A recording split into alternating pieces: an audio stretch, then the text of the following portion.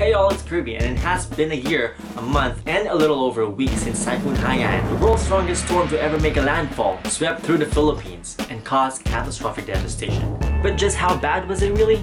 Here are 10 things that you probably did not know about Typhoon Haiyan. Number 1. Typhoon Haiyan is known locally in the Philippines as Typhoon Yolanda because of the Philippines' own naming system when it comes to typhoons. Number 2. Typhoon Haiyan is actually the 25th typhoon to enter and hit the Philippines in 2013. Philippines on average get hit by 20 typhoons a year. Number 3. Between 13 to 16 million people have been affected in 44 provinces, 539 towns, and 56 cities. Number 4. Of those affected, 5.9 million of them are children. And number 5. 1.5 million of them are children under the age of 5. Number 6.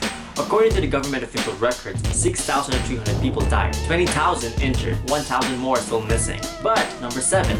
According to grassroots and independent organizations, the actual number of people who died is closer to about 18,000 or more. Number 8. At least 4 million have been displaced, their homes destroyed. Number 9. 2.5 million of those displaced still remain without proper housing. Hundreds of thousands of them still live in temporary shelters like tents, and without any sustainable source of living.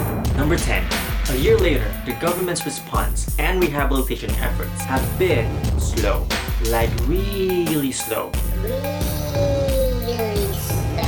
For example, the government says that they're gonna rebuild 19,600 classrooms. Yet, a year later, only 213 of them have been repaired. Only 3 of the government's own target of rebuilding 34 bridges have been completed. 0. None of the 417 damaged hospitals and medical centers have even been repaired. So, what's up with all that? I don't know. But one more thing before I go. Despite all this, despite all these heartbreaking figures, there is hope. Community-led and people-centered relief and rehabilitation efforts have proven to be more successful and more productive in meeting the needs of these communities. For more information and for the many ways you can help, check the video description below for some useful links. And that's it for today. Bye!